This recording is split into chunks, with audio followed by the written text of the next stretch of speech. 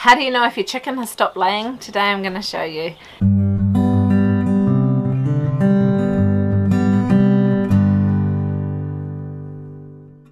G'day there, I'm Dana from Pewakaka Valley Homestead.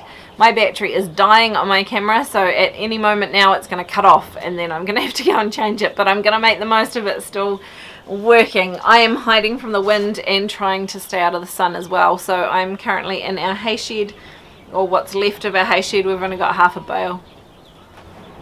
Sorry, the battery died and the baby woke up. Anyway, there are 10 reasons why your chickens might have stopped laying. So I'm going to whip through those and then I'm going to tell you what to look for in a chicken that has stopped laying, and also some things you can do to get your chicken starting laying again. Chickens need 14 hours of daylight a day to be able to produce an egg. If you're getting less than 14 hours of daylight, you may well find that your egg production has dropped off quite significantly. Chickens will usually slow right down in winter, and this is just part of their natural cycle, and so they need those full 14 hours, otherwise they'll start laying every other day or every third day, or eventually they may well stop altogether. This often coincides with the chicken molting. So when the chicken molts, they will often go off the lay. This is because they are trying to use all the extra protein and nutrients to actually grow their new feathers. It's a natural time for the chickens to have a rest from laying. If you are a commercial egg producer or you want your chickens to continue laying, then making sure they have some fake light will help prevent them going into the molt and keep them laying eggs all through the winter. If your chickens are ill, they've got some parasites, they might just be unwell, maybe worms, mites, those sorts of things. They steal the nutrients from the chicken and can stop them laying, or at least slow their laying right down. So if you need to check for your chickens, mites, you'll often see them if they're on the perches or the nesting boxes. You can rub your thumb across, and if you see a red smear, that's chicken blood. You've squashed some mites. You can do the same on their legs. Sometimes they get leg mites. So there's different ways of treating each of those, but it may well be time to worm your flock and treat the coop for mites. If you've just got your chickens from somewhere else, stress can make them stop laying. It's also the case if suddenly you've got a new dog, or they're being harassed by a dog, or there's children harassing them, that sort of thing.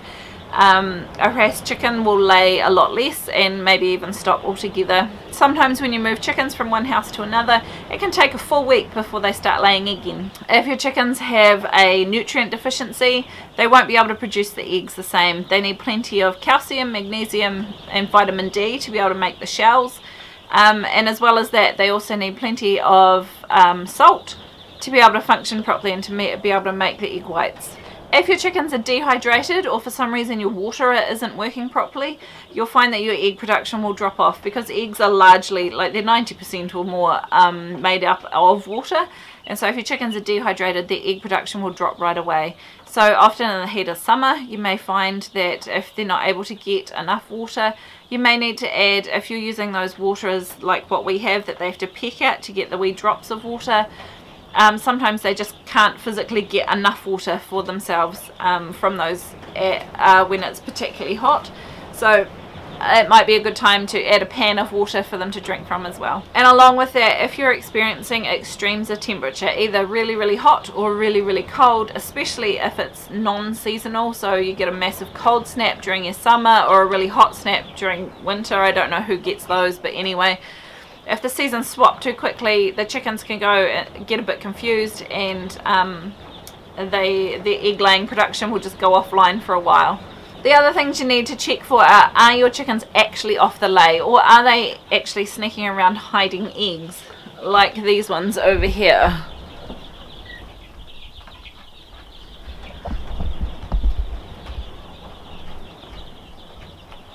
Alternatively, you might be struggling with what we have had in our older flock. We ended up having just to cull the lot and start again. We had egg eaters, and if you don't get onto it fast enough, you end up with all of them becoming egg eaters, and suddenly your egg production, ours went from about 30 a day down to 1 or 2 if we were lucky, and just a lot of shells, egg yolk all over the place, and chickens running around with egg yolk on their beak. It was a dead giveaway that that was actually what the problem was. And of course, if your chickens are too old, they're not going to be laying anymore. So your hybrid chickens, so in New Zealand we have brown shavers and highlines. In the States I know you have one called a golden comet. I'm not sure what other ones there are. But those chickens are bred to lay an egg every day for 2 years and then pretty much stop. You'll get a few more eggs out of them, but it certainly won't be every day like it was previously. Your heritage breeds are more likely to lay regularly, not necessarily every day, but very regularly, for sort of 4 to 5 years. Some of them are even still laying after sort of 7, 8, 9 years, but they're not laying quite as regularly. So just be aware of how old your flock is. It might just be that they've aged out and it's time for some new ones. What you're looking for in a healthy laying chicken is they have a nice bright red, fleshy, healthy looking comb. A chicken that's not laying, their comb will look sort of dry and crusty, pale, and old. It just doesn't look so healthy. A hen that is laying regularly for you will have a really soft abdomen. One that has given up laying, their abdomen becomes quite hard. And if you've got a layer and a non-layer, one in each hand, or you hold one and then hold the other, the difference becomes quite obvious as to which ones have soft tummies and which ones have hard ones. The next thing you need to look for is under their tail. Look at their vent. A laying chicken will have a nice pink, moist vent. And a chicken that is not laying any longer, her vent will be pale, dry, small, and just not looking like it's laying eggs. And a chicken that's walking around sulking with her tail down, often that means they're unwell or that they're old. If you see their tail pumping like this, it means that they may well have an egg stuck. So that's quite a crucial thing to be aware of. And they need some help immediately. A chicken will die from a stuck egg very quickly because while they're in the process of laying an egg, they can't poop. And when they can't poop, the poop backs up and you end up with a very sick chicken. So if you notice a chicken sulking with her tail down and her tail sort of pumping, get her some help as soon as possible. She's probably got an egg stuck. If she's just walking around looking sulky and sad with her tail down, she might be unwell, she might be old, she probably won't be laying. A laying chicken walks around proudly with her tail up in the air. These are our laying girls, and you can see that they've all got nice bright red fleshy looking combs.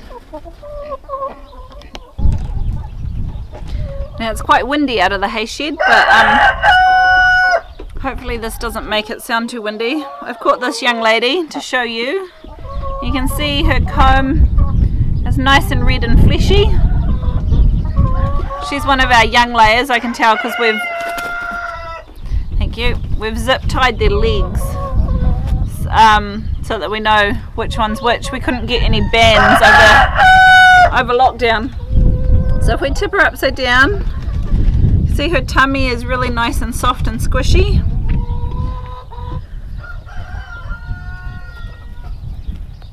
Oh. If we try and find her vent, and amongst all these feathers,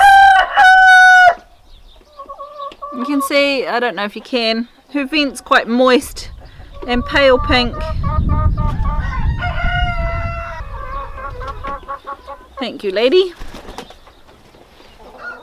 Now all these ladies in here are layers. They're all under 2 years old, so I don't think I'm going to find any dry dusty ones to show you, ones that aren't laying, but hopefully that helps you see what it is you're looking for in a healthy laying chicken.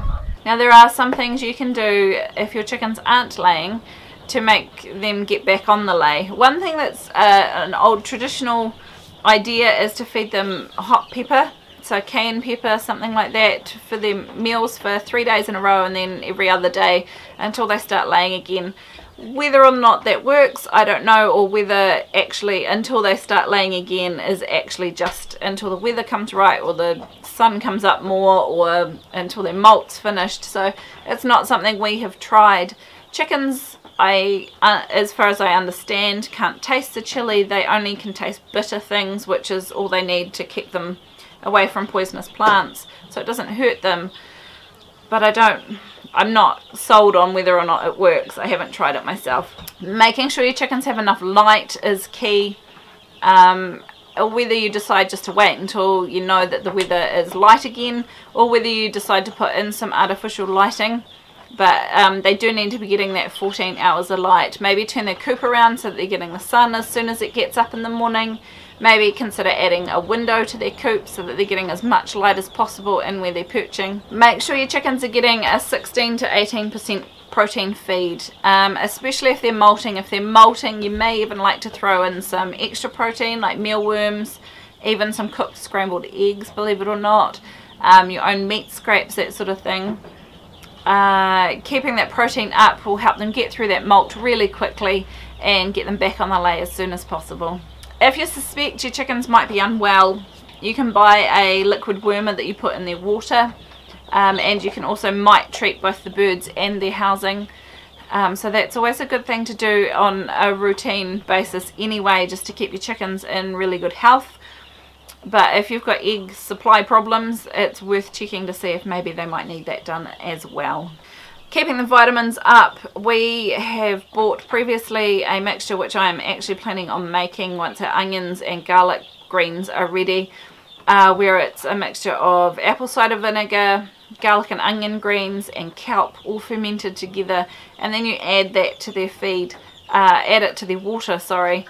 And this is a really good way of making sure they're getting all the extra minerals and beneficial bits and pieces out of that. Also make sure your chickens have got oyster grit available for the calcium, magnesium, that sort of thing, and getting plenty of sunlight and fresh greens will help them get the vitamin D they need as well. And finally, to help prevent egg eating and egg hiding, make sure that you have plenty of nesting boxes, that they're nice and dark and secure. The darker they are, the less likely you are of having chickens eating the eggs because they can't see them.